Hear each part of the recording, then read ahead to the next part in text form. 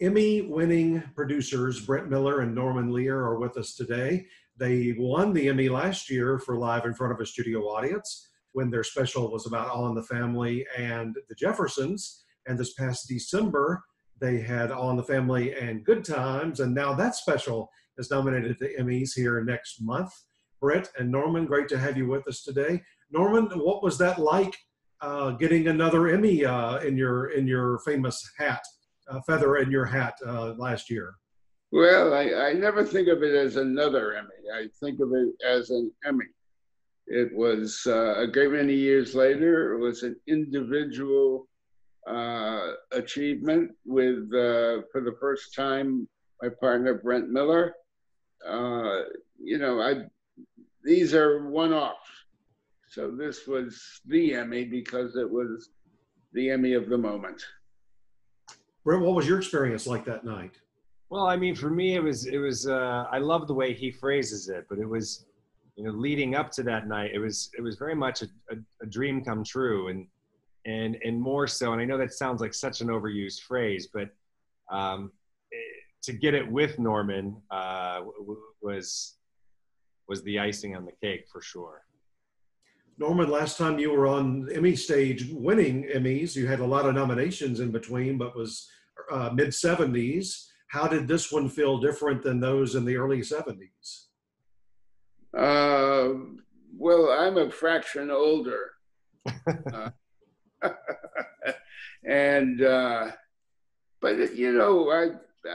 these are all individual achievements. And this one to share with Brent was an altogether different and wonderful experience. Brent, on your team that won that night, Jimmy Kimmel was a key part of that. He's hosting, of course, the Emmys coming up in a few weeks. What was he like to work with on this project?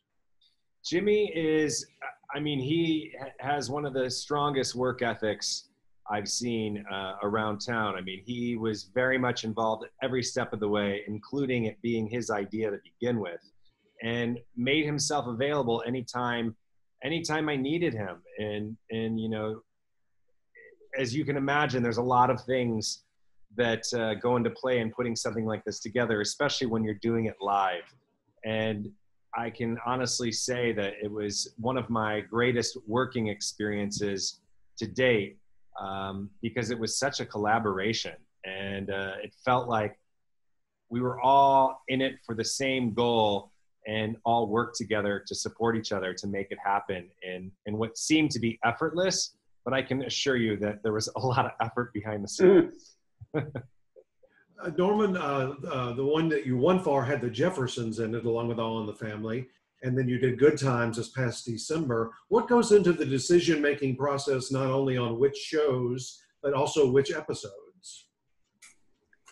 Well, it was pretty much Jimmy's idea to do it. Did he have something to do with the selection of the episodes, Brent?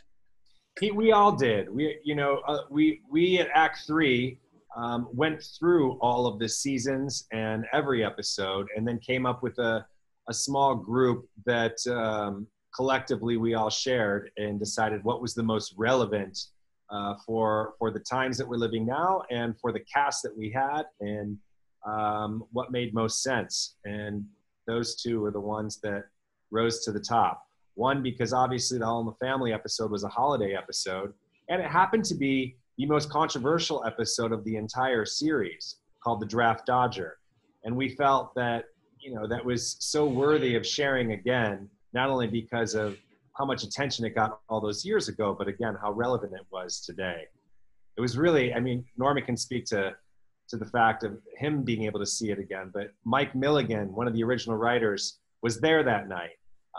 To have him there, to have all of this happen during an impeachment of our president, made it all somewhat surreal. And Norman, on this Good Times episode, you all surprised us yet again. After the Marla Gibbs surprise last year, you had John Amos as a guest star on, what was it like working with him again? And what was it like for him to be opposite, say, Andre Braugher playing his old character? That was a lot of fun. It was a great deal of fun. And there's only one John Amos. And to see him there experiencing what he was experiencing was the treat of treats. It was so,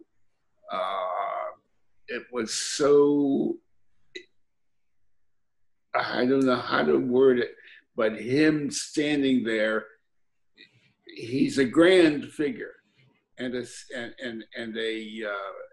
romantic figure, as I view him.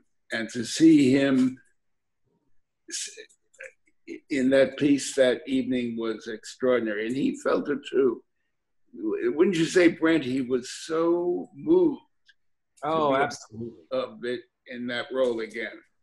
Absolutely, he was moved, and the cast that was being, that jumped in all those roles that night were equally as moved when he walked into the room during our first table read, because it was something, all of them grew up with this show and knew him from the show. It was special all the way around, 360 degrees. And Brent, that teaming of Andre Braugher and Viola Davis, it doesn't get any better than those two actors. Oh, they're brilliant, both of them. Norman, is there a moment that we had Jimmy Burrows? Through all the years that I was doing my shows, Jimmy was doing his shows. We never worked together, and I could not have admired him more. We had this wonderful relationship that never worked together, and suddenly here we were working together, and that was the treat of treats.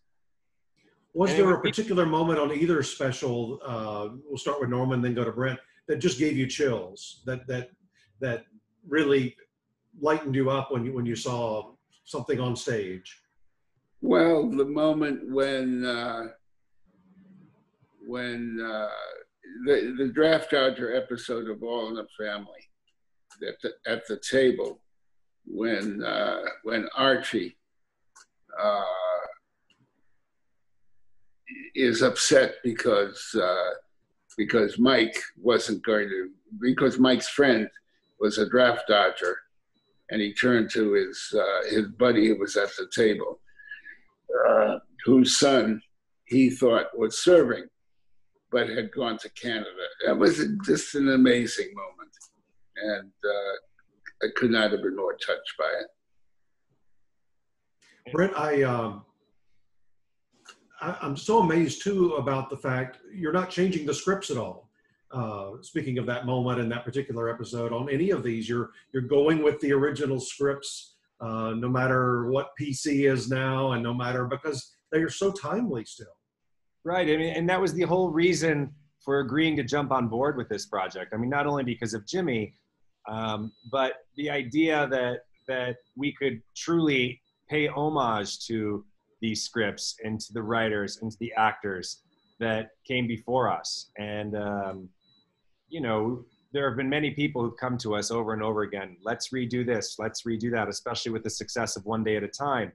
But when it came to dealing with All in the Family, Norman can speak to it better than I. But I mean, this was something, it was like the Holy Grail. We didn't want to touch that. And the only way we could touch that is to pay tribute to it. And I have no reason to regret it. I hope, Norman, you don't, but I think that... Oh, gosh, no. I couldn't have been prouder of it.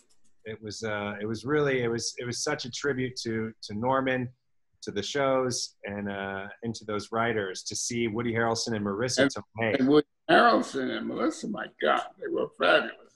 They are amazing. What do you think, if they were still with us, Carol O'Connor and Gene Stapleton would have thought about these? I think they would have been really touched by it. I couldn't get my mind off them while we were making it. It was as if they were there. They would have been extremely touched by those two performances. They were so good. Well, Brent, I know the COVID thing this year really messed up things in terms of a possible May event if you were going to continue on the same timeline. So once we get beyond that and you're able to do another one, have you thought about what two shows would be next? We've discussed it, but we're still discussing because, like COVID, things are changing daily. So we're just trying to, be thoughtful and aware of the moments that we're living in, and hopeful that we're going to have another live audience. I mean, that's part of the beauty of not only is the show live for America. Question of whether we'll be able to sit together. Yeah. You know. So that's a long way of saying we haven't yet landed on the 2 shows we're going to do, but we very much are thinking about it. Will they always be Norman Lear shows, or do you ever talk about other things as well? Well, I mean, it was, as Norman said, this was Jimmy's idea, and it was his brand that he wanted to create live in front of a studio audience. But with that, you know, he loves the multicam format, and there have been many multicams after Norman, and I should say still, while, you know, we're still making them and Norman's still making multicams, you know, there's a lot of property out there to explore. So I can't say it's just going to be Norman's, but for now, they haven't wanted to go otherwise. I was interviewing Wanda Sykes around this time last year, and I mentioned to her how great, you know, she was last year in the Jeffersons. And I said, wouldn't it be funny if you all did a switch and did Sanford as the son, and instead of Fred Sanford being a man, it's a woman. It's Wanda Sykes. She would be phenomenal as like a Frida Sanford. She would be great, and we have talked about various. You want credit on the screen for that?